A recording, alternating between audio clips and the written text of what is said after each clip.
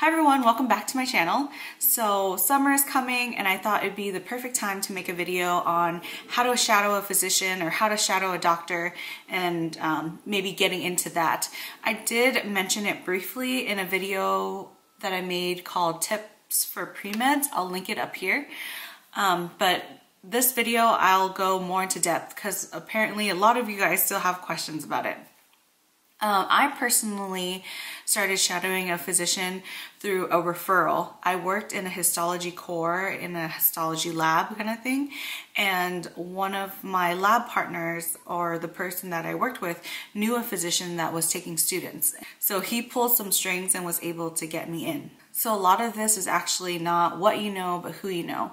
So I'm gonna go over some avenues that you can start out with that can potentially get you into a shadowing position. So tip number one, I would say start out with your school counselor or any pre-medical association that is with your school or college. Sometimes the school already has connections with physicians who are taking students, or they can point you in the right direction. I know most of the time this isn't very helpful because the schools know nothing, but it's a good place to start. Tip number two. So everyone has like a yearly checkup, or you should get a yearly checkup. The easiest time is to go in with your family doctor and ask if he or she is willing to take students. If you're not interested in family medicine, maybe you can ask him or her if they know any other specialties that you're interested in.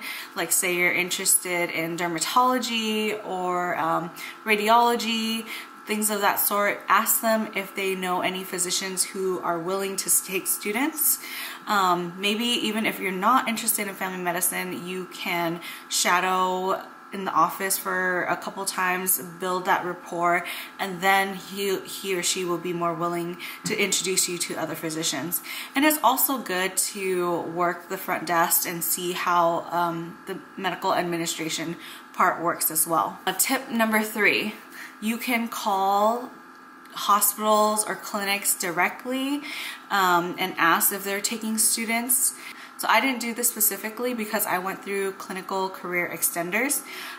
It's like a special program, but I was able to volunteer in the hospital. Also, if you're in the hospital and you can't necessarily shadow a doctor because they're too busy, there's always PAs or nurses or nurse practitioners that you can shadow, and that's a good stepping stone to shadowing a physician.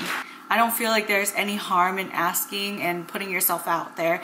A lot of this is up to you and how much work you're willing to put in and how much of a commitment you're willing to do.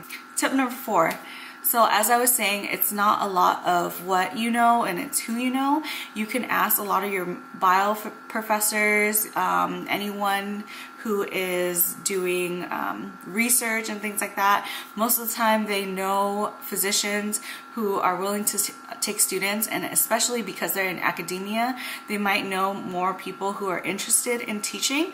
So you can always start there and ask. I know when I was doing my plastics rotation, one of the docs actually did a speech at a school for his daughter, and then he was saying he was willing to take students. And so you never know, you can go into a random office actually and ask if they're taking any students. Most of the time they'll do a background check, or they'll just take a copy of your ID or something like that. Tip number five, if all fails, you can always ask Dr. Google. Google different hospitals, different clinics that are in your area, ask your parents. It's a good resource. You can call directly, send emails. As I said, shadowing and shadowing opportunities are made when you make them. There's no one else that can just hand them to you, and if there is someone who can hand them to you, usually there's a long waiting list of lots of other students who would want to shadow and get these experiences. So I wish you guys the best of luck, and if you have any questions, please leave them in the comment section below. If you like this video, please give it a thumbs up. And if you haven't already, please subscribe, and I'll see you guys next time. Peace.